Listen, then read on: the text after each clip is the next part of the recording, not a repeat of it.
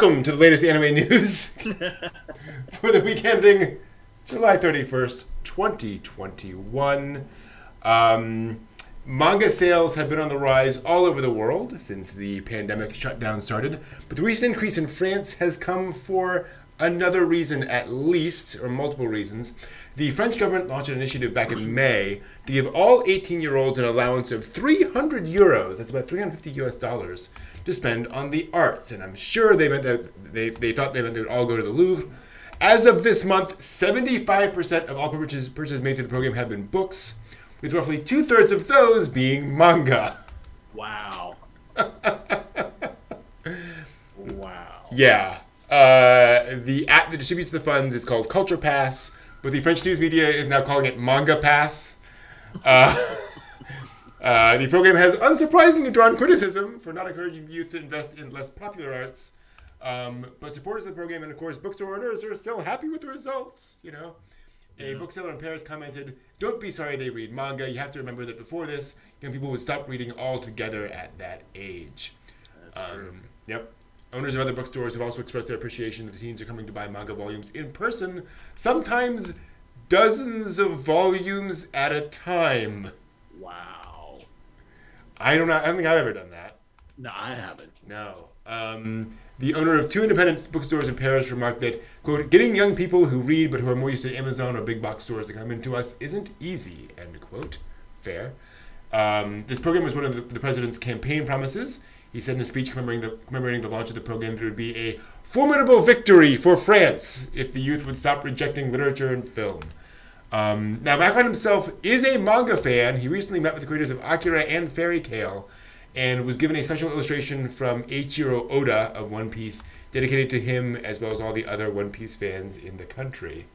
I gotta say, you know, if I'm involved in this and I'm kind of doing this, I gotta wonder, like, how much are people upset and how much are they like, okay, you know, like if I did this program and I was like, I expected them to go to the museums, but they bought manga instead. Yeah, I'd rather them go there, but is this worth screaming and yelling about? I don't know. I'm sure somebody would be upset. True. But then again, if you're actually looking at it as in terms of the economy, that as we would over here in the United States, because apparently we value the dollar more than we value art. But you know, then again, we're not a centuries old, centuries old nation as France is, which has plenty of art. Yeah. To look at.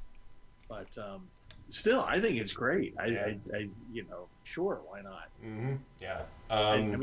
I mean, even in my days of going to cons and buying multiple volumes of manga because it became real cheap, I still never bought dozens of like serialized manga. I mean, that was just. I mean, honestly, if someone gave me $350, I would. Yeah, I'd do the same thing. It's true. Yeah, me too. Well, I'd do the same thing. And you know, back in the day, that was like 3 box sets. Right. So, you know, that can go quite a ways. I just ran some numbers and I realized that. Maybe it's that. So 75% of the money went to books, and 1/3 of that went to manga. I'm sorry, 2/3 of that went to manga. I got my numbers all wrong. So that means half. Half of all the money in that program went to manga. Awesome. Amazing. I will say the only time I think I know I've done something like that in the past was if there was like a 20-volume series and I got in like volumes 1 through 5, and I went somewhere and they had volumes 6 through 20. That's when I would do that, right? You know, now that you mention it, I think that would be something like if I found Buddha. Yes, yeah. In its entirety, I'd be like, here it is. Please take my money. Yep. Take it all. Yeah. But yeah, that's the only dozens of. I mean, I guess, granted, you know, if you're into One Piece, there's a lot of One Piece. You know, that would do it. Yeah, and it's a good point, Jay. And head over to Right Stuff to buy more manga. Why not? Get in on that sale. The Kadokawa president Takeshi Natsuno came under heavy criticism this week for remarks he made concerning manga content and how it's received overseas.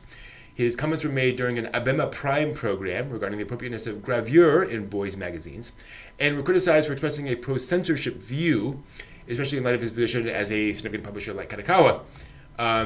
He noted that there is a great deal of manga that is, quote, even more stimulating than gravure, end quote, saying, quote, with that in mind, a lot of Japanese manga won't pass review at Google or Apple, so while keeping that in mind, I do somewhat have the feeling that we have to reestablish the standards of what is okay to release and what isn't for the internet era.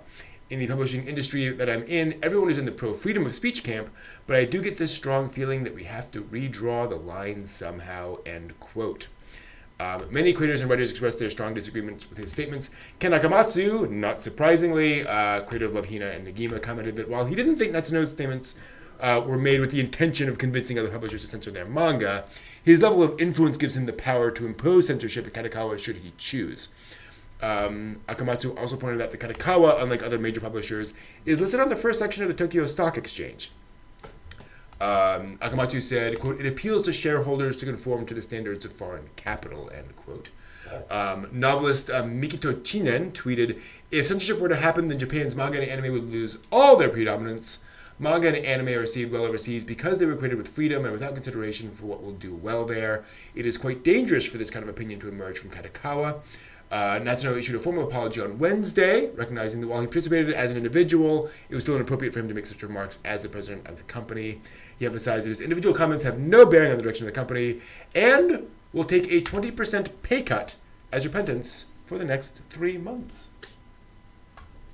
Okay. Whether or not you agree with him, wouldn't it be nice if we could do that to our own CEO? Yeah, no kidding. Wow. Take a 20% pay cut for saying something stupid. Mm-hmm. Please. Yeah. Go on ahead,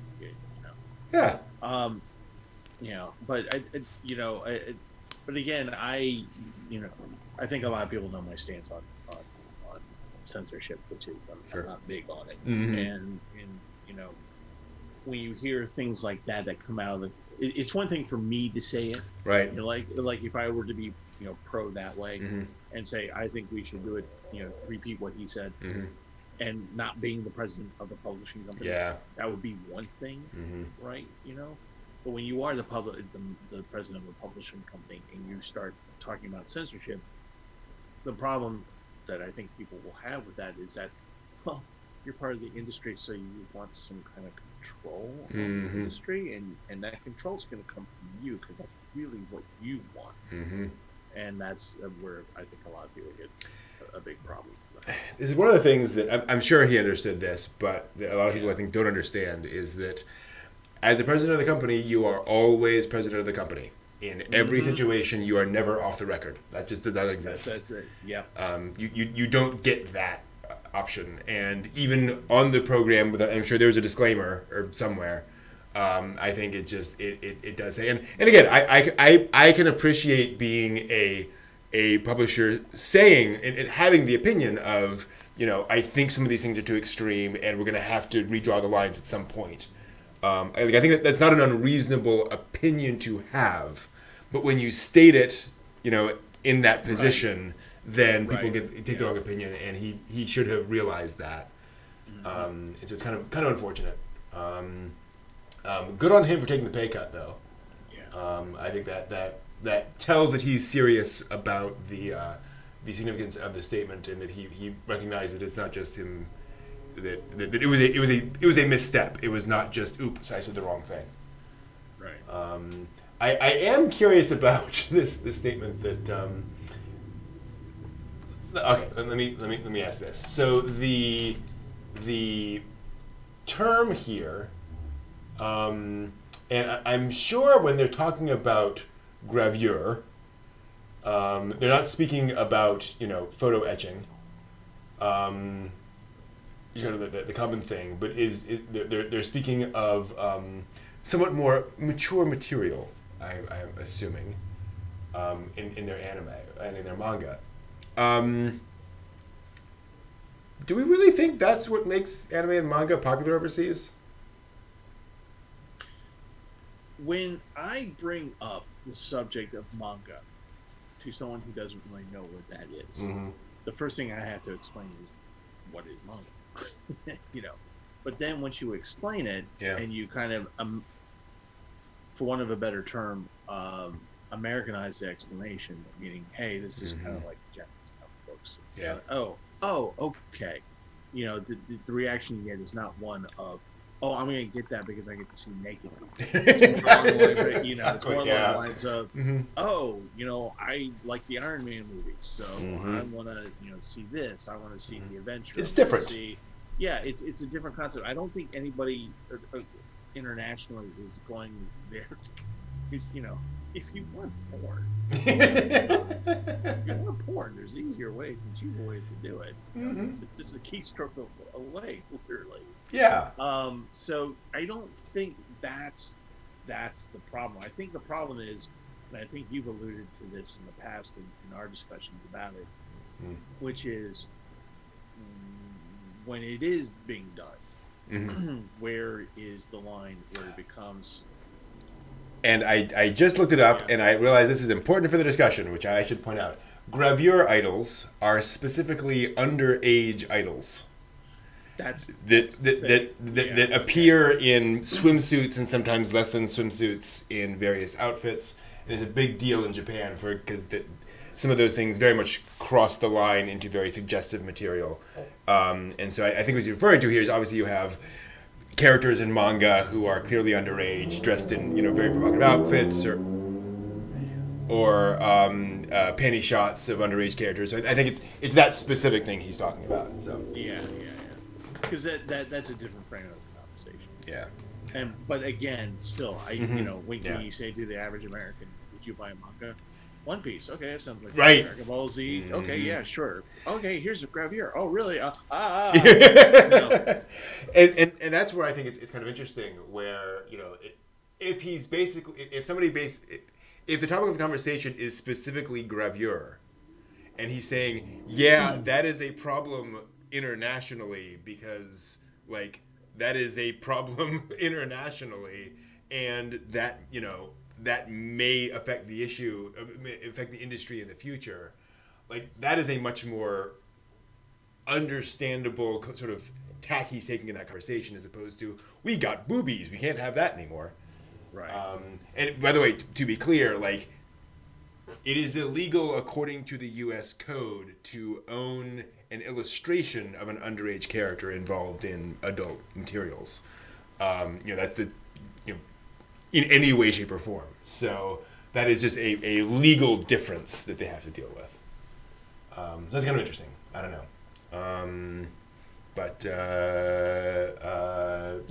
I think all things considered, like you said, I think, at least he took the pay cut. At least he apologized and said, and again, I appreciate that he apologized, not in the sense of, I should never have been on a TV show, of saying, I said something in a role that I should not have said. Right. So, cool. Speaking of people talking, last weekend's Comic-Con at Home event featured an interview with Evangelion creator Hideaki Anno discussing and thank you to Becca, who puts together our news, for putting scare quotes around final Evangelion film. He also discussed his future plans. Anno said that he is relieved the movie and the series is finished after taking twice as long as he planned. I guess the movie is finished, barring 3.0.1.2, and praised the cast and staff for always working hard to maintain a high quality on every aspect of the work. He was asked about why he thought the series was so popular globally, and said that while it's difficult to say for each person, people all over the world have clearly come to empathize with something in this series, perhaps the emotions it expresses, or the structure that could be taken as their own stories.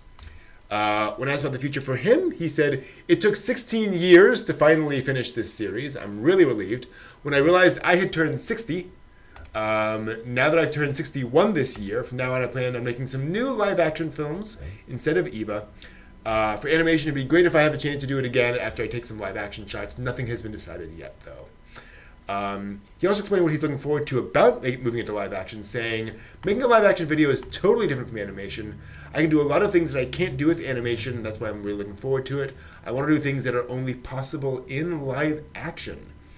Which is interesting because how often animators talk about how the freedom of animation. Finally, Anno commented that he usually makes his works, including Evangelion, for the Japanese audience with Japanese themes in mind, and is grateful and honored that his works have been seen and loved by people all over the world. So basically, he's making live action versions of that with Joe. Yes, exactly, pretty much. And by the way, to those unclear, he's made several live action films already. It's not his first work, but yeah. No, I think.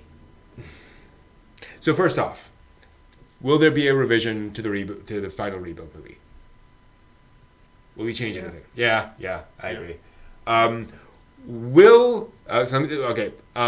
Do you think Anno will come back to Evangelion in animation in a serious way in the future?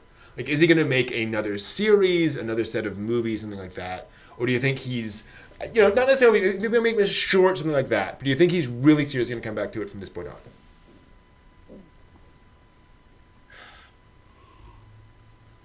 No, I think he'll be the producer in the sky. Yeah, agreed. Yeah. Mm-hmm. But, if it's pitched to him, he'll be like, yeah, sure, okay, Mm-hmm. yeah, in. Yeah, I completely agree. Do you think, how long until we get another Evangelion remake, but directed by somebody other than Anno? I'm going to say not that long. Mm-hmm. I'm going to say 2 years. Wow, okay. Wow, all right. Interesting. Mm-hmm. No. Fair. Yeah, it's gonna happen. We're gonna get another stick figures. Animation, but. I don't know. Well, we talked before. I think that universe certainly has space for more stories. Yeah. So at the very least, I could see somebody doing a side story in the Evangelion universe. Yeah. But what would Evangelion by Shinbo look like, or by Shinkai look like, or by Hosoda look like? The mind reels. I wonder. And I say that because Evangelion pieces together so many bits of super robot lore and not lore, but the super robot sort of references, and it's a very kind of otaku thing. And so I just don't know how somebody else can get all of those sort of pieces put together. But people said that about Gundam, that Gundam couldn't possibly be made by other people. So I don't know. I think it'll be more along the lines of character-driven as opposed to concept-driven. I think they'll leave the concept alone. I think what will happen is that you'll get, okay, and this is what Masato is doing. Yeah. This is what, I agree. This is how actually for Shinji, which is easy. This is how Shinji became emo. He was born that way. Get the damn robot, Shinji. Also this week, news stories we want to just touch on. NFTs. Increasingly common topic in the world of digital arts. Anime and manga industry is no exception. This week, a new NFT project was announced from the creator of Phoenix Wright, the Phoenix Wright Ace Attorney manga, Kazuo Miyakawa, and writer and podcaster Tony Vega. And this is the thing, it is a project called Crypto Cross Manga. That is the project title, but they're going to call it B&B Bad Sisters, like the actual story. And it's set in an alternate reality, Crypto Tokyo, where cryptocurrency is a part of daily life and gangs of crypto-obsessed teenagers roam around. The main characters are high schooler sisters who restore peace to Crypto Tokyo. The world will be developed through both digital and physical art releases, and the creators are also looking into other ways of telling the story along with the art. The art pieces will launch in multiple batches over a 2-month period, with the first set of 27 pieces debuting on August 6th. So I'm not sure if that means whether the art itself will be released as NFTs, or if NFTs are just the plot of the thing. I don't know. So, the here's the thing. So the makers of the 21st Amendment beer, I think it's them. They had, or was it? No, it's 21st Amendment. And for those of you who don't know what 21st Amendment is, that is the repeal of the 18th Amendment with alcohol. They had a series of beers they put out, and on the cans were comic panels. Huh. So with each year, with their seasonal release, would be a new 3-panel comic. Interesting. And it was about how the evil cats, I think, cats were trying to bring back prohibition, and the dogs were trying to prevent it. And I think the brewery was 20%. Okay. Brewery. But the reason why I bring that up is that if you're doing an NFT thing and you're telling your story about that thing, then they're going to tell you have to buy the NFT. Yeah. So, you know, if you want this, you know, and then, or they might cross-media it, or they have to, you know, whatever it is that they're going to do. And it may be a very limited edition of what you get. Yes. They'll probably be like going, okay, well, this thing might normally have cost you $14.95 in the bookstore, but we're going to charge you 8 Bitcoins, which would be about $120,000. So here you go. Yep. Here's your manga. Yeah. Digital manga. Yeah, I'm curious. I completely agree. I think they'll make NFTs of like the original digital art, but then they'll also distribute it some other way. Sure. Right? Yeah. But it's an interesting idea, definitely. Anime studio Geek Toys announced this week it's producing a TV anime adaptation of the Taiwanese role-playing game franchise Fantasia Sango to premiere this October. It combines the Romance of the Three Kingdoms Chinese novel with supernatural fantasy elements. No one's done that before. I kid. A new original short TV anime was also revealed this week. Deji Meets Girl will begin in October with 90-second weekly episodes. It's a modern fantasy story taking place in summer in Okinawa, where strange things start happening at the main character's parents' hotel after the arrival of a mysterious boy from Tokyo. Sounds like a nice summer relaxing show. And you know, we've never done this before. Right. Yeah. Mysterious transfer student? No. An anime adaptation is also in the works for the nature learning picture books Insect Land, which explore the lives of insects, while also emphasizing themes of ecology and diversity. I'm guessing that's going to be aimed at a slightly younger audience than our standard audience, but it could be fun. Variety reported this week that a new live-action Pokemon series is in development at Netflix. Early sources list the executive producer and co-showrunner of Netflix's Lucifer series, Joe Henderson, as writer and exec producer for this series. A lot of special effects in Lucifer. Special effects heavy show, so it kind of makes sense for a show like this. I do have to pause here. I have a pitch for this. Pokemon live action series. How do you do a Pokemon live action series? Because one of the problems here is it's going to be live action characters with CGI Pokemon, right?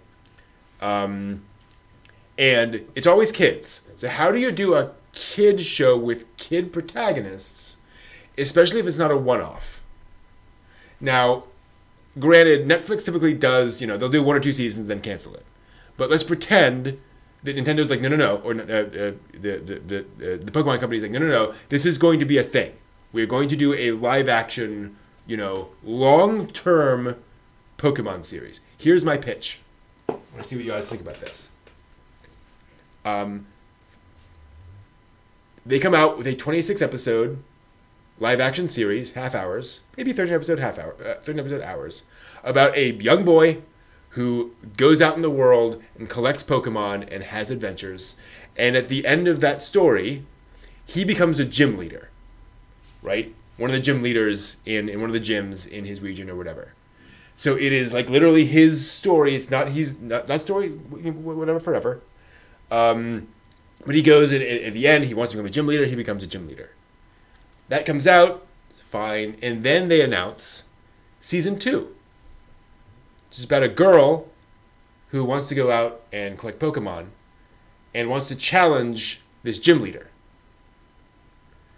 And so her story in season 2 is her becoming a Pokemon trainer, going out, collecting Pokemon, doing all these things, and then challenging the protagonist of season 1, at which point she becomes a gym leader. And then season 3 is another kid. And so you can just keep on doing this over and over. The kids can still grow up. They can still come back as gym leaders later on in later shows. And you can keep that continuity. But then you have your kid every year, new thing, new Pokemon, and just keep on churning them out for time immemorial. That's my pitch. Pokemon Menudo. Yeah. Menudo. There we go. Yes. Menudo. Pokemon Menudo. Yeah. Obviously, live action Pokemon is a thing. Like that could go really poorly. Who knows? I'm just having visions of Death Note. Like I'm just like just things just being done so wrong. Yep. So wrong. Mm-hmm. Yeah. God, that's really burned me on that one. Yeah, it's been years and I'm still talking about it. Yeah. I'm And still annoyed with it. And the thing is, there was the Detective Pikachu movie, right, which was successful, but no one was like, oh, I can't wait to see a TV series out of this. So who knows? It was also announced this week that the new game manga will end in the August 27th issue of Manga Time Kirara, with the series' final compiled volume shipping a month later. It's about a small video game development company, which inspired a TV anime back in 2016. And then finally, the staff of Anime Expo announced this week that the 2022 event will once again be held in person at the LA Convention Center. This year was the 30th anniversary for Anime Expo. Wow. Yep. So here's hoping AX will be back next year like normal. That'd be nice. It would absolutely be nice. That's all the news for this week. Thanks for watching. See you all next week.